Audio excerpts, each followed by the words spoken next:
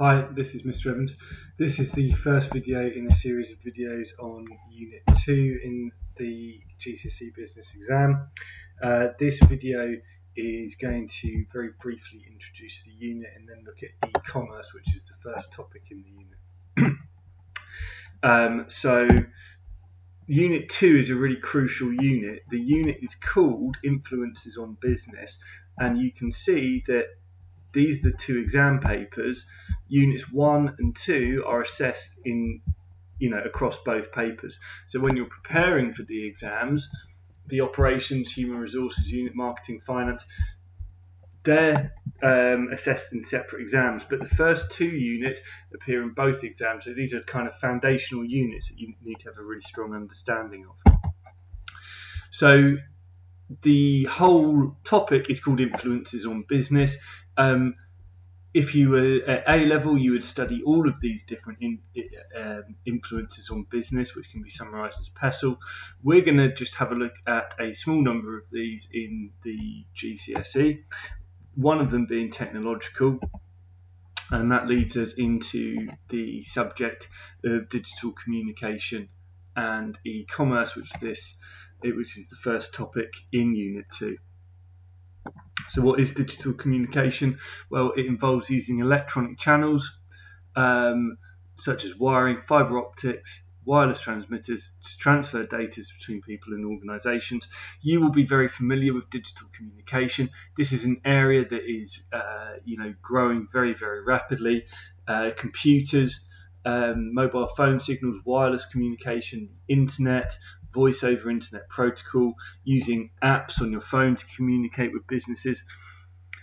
Essentially, digital communication means communicating in binary, using the language of binary, ones and zeros, which is essentially the language of computers and how they communicate with each other. And I'm including in that mobile phones using kind of computing technology. Twitter, Facebook, these apps may well, this is an area that is changing very, very quickly. So by the time you watch this video, they may well be outdated. And indeed, I don't think people in the younger generation particularly use Facebook anymore. But it's had a massive impact on businesses and continues to do so, and will continue to do so in the future. So e-commerce is an area that lots and lots of businesses are getting into, and it's having a huge impact on the UK economy. If you listen to the business news, a lot of it's about how kind of the high street is struggling, those kind of traditional stores where you've got stuff in. People aren't using that so much. They're using websites to shop on, and that's called e-commerce. It's the buying and selling of goods and services and or the transmission of funds or data using electronic networks such as the internet. Now that's a huge definition, it covers an awful lot of stuff, but this is a huge area of growth, and e-commerce covers a very wide area. Now you can see the amount of money spent on e-commerce. This goes up to 2018. I'm recording this in early 2019, so this is kind of up to date as I'm speaking. You can see the trend is certainly for huge growth in e-commerce sales. Most of that conducted on standard kind of desktops, with people doing 62% of their online shopping from like a PC, a desktop. But we're also seeing growth in the number of tablets being used to buy things, and even mobile phones being used to purchase goods and services, and that's actually called m-commerce and is studied in the 6th unit. It comes up as something that you need to know about. But essentially, e-commerce, you can see the trend is for a big rise in the amount of stuff that's being sold on the internet in recent years. So how's that impacted businesses? Well, these are kind of generic advantages to a business of having a website and engaging in e-commerce, i.e. selling their stuff over the internet. We're going to get a wider geographical target market. So previously, if I were running a bookshop, say, my target market might be people within, a 10-mile radius. Now that I'm selling my books on the internet, I can potentially sell all over the UK. Books are a very good thing to sell on the internet. Amazon obviously did it. They're postable, so it's quite a good product to sell over the internet. It's not big and clunky and very expensive to post. So it opens up a wide geographical target market, whereas previously it might have only been people in the local area. It's better data collection for businesses. Just think about it. If you walk into a shop and you buy, a shirt and a pair of jeans, then you walk out, the business has got your money, sure, but they don't have any other information about you. When you buy online, the business has your email, it has your address.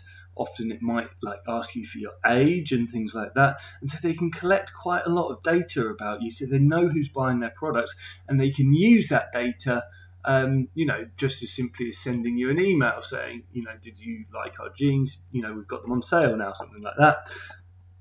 But they can also collect large amounts of data, and they see who's buying their clothes, and then they can target their marketing much better. You get a 24/7 shop front, which basically means people can shop there all the time. You're not, kind of standard working hours 9 till 5. People can shop in the evening, at weekends, even in the middle of the night if they want. That's fine. This is going to reduce your startup costs. So previously, if I wanted to start a bookshop, I'd have had to, rent a building at the very least, paint a sign, buy a till, kit the shop out in terms of fixtures and fittings. These days I don't have to do that. I can literally just run a business from my home. I don't need to make it look all great, because if I'm just doing it online and sending stuff out by post, no one's ever going to see my business.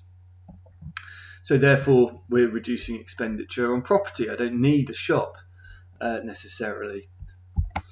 More effective advertising spending, that relates to the fact that I've got better collection of data for my business. I'm not just guessing who my target market are. I know who they are because I've collected data on them. I'm going to benefit from economies of scale. If selling online increases my sales, I can buy in bulk off my suppliers.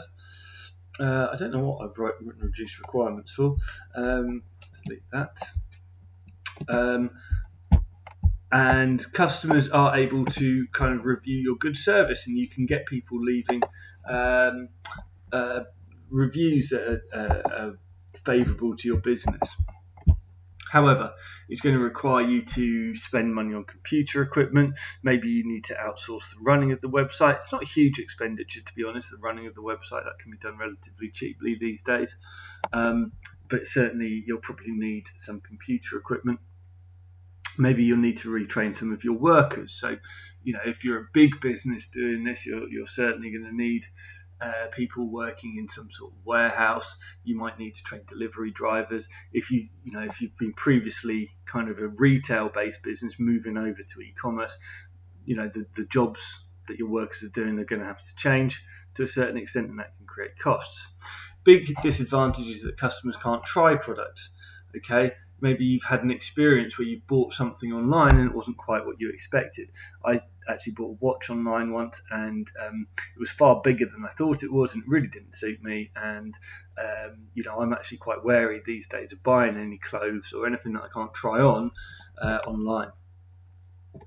Customers might lack trust in online businesses.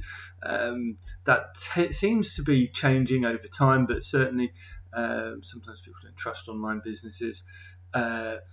We lose face-to-face interaction with consumers. If I'm running a business, sometimes it's very helpful for me to, just see who's in my shop browsing and just talk to them about what they want.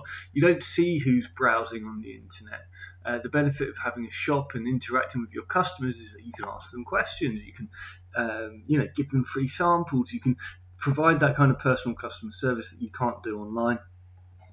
And of course, customers can leave poor reviews as well on your website.